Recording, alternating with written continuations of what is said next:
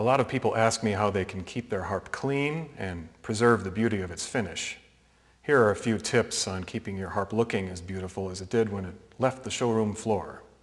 One of the simplest ways to keep your harp clean is to wash your hands before you play.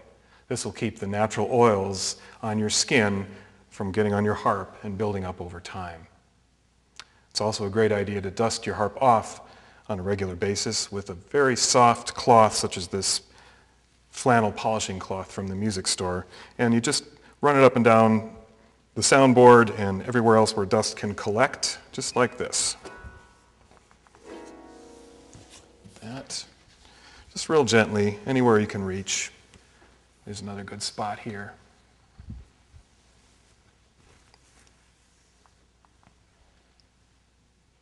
Now if you see dust starting to build up on the action parts, tuning pins, discs, bridge pins, it's really hard to get in there with a cloth, so it's a great idea to give yourself a kind of a fairly stiff bristle stencil brush like this one, and then you can get in there and wipe dust off of those parts like this.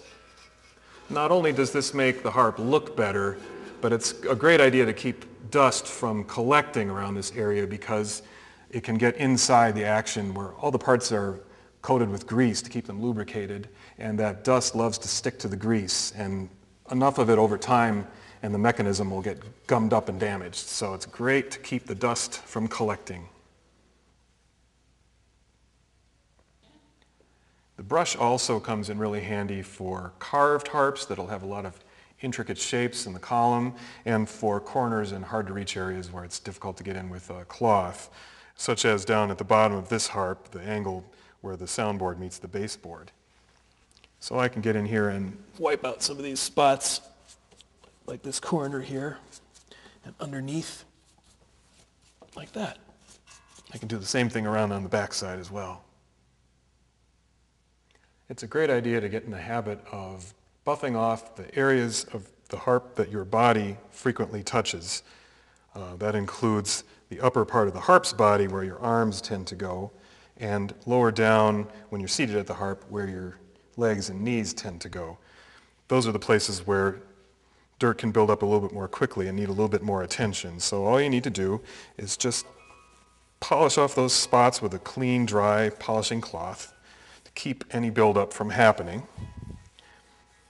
And you can do the same thing a little bit down lower here, right about where you would be sitting.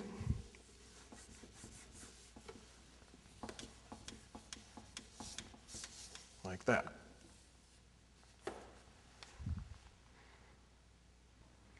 Avoid using hand or skin lotion until after you're done practicing your harp. As you play, the lotion can collect on the strings and on the finish and causes more smudging and builds up over time. It can be pretty hard to remove. Now, it's a great idea to periodically polish your harp with a polish designed for musical instruments.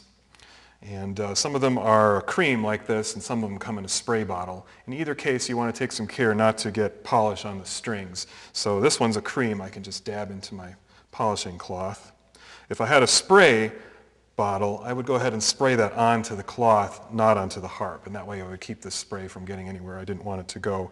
Now, a little of this polish goes a long way. I've just got a little dime-sized piece. I'm going to start wiping that on like that. Maybe that amount could do an area about that large.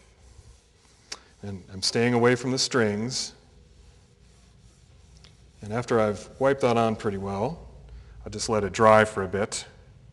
And then when it dries, I come back with a clean cloth, and I'll go ahead and polish that up.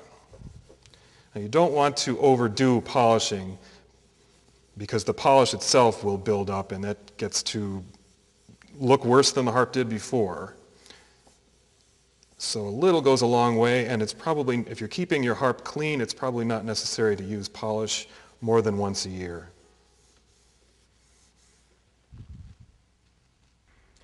If your harp does get dirty, or if you buy a used harp and the previous owner didn't watch this video and learn all these great tips, you might find that the harp is too dirty to keep clean with just a dry cloth.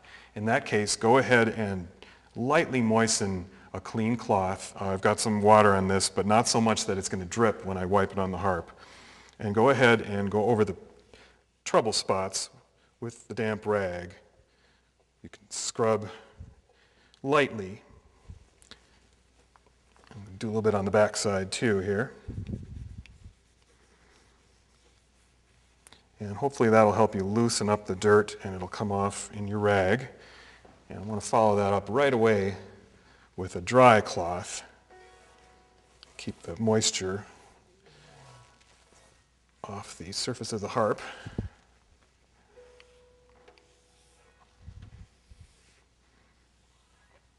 And once that has a chance to dry a little bit, then I'll just polish it up a little bit more. Now, if the harp is so dirty that even that doesn't do it, one thing you can try is to just let it rest and then do it again. But if water just won't take the dirt off, it's fine also to add just a little bit of a mild liquid soap to your wet cloth. Mild dish soap works really well, just a little bit, because it's going to make a lot of suds. And you can just do the same thing. Once you finish with the soapy cloth, you want to rinse it with just a cloth moistened with water. And then again, dry off immediately afterwards with your dry cloth. Be mindful of the environment your harp lives in. Keep the room where you keep your harp as clean and dust-free as possible. Keep your harp out of direct sunlight and away from air conditioners and heating vents. Try to keep the temperature and humidity in the room as constant as you can. Now, you don't have to go crazy, and you don't have to shoot for an exact temperature humidity level, but the less it changes, the better. If you live in a climate with a lot of seasonal change, such as the northern or southern United States, where it's very warm and humid in the summer and or cold and dry because of our heating systems in the wintertime, it's a great idea to consider running a dehumidifier in the summer and a humidifier in the wintertime.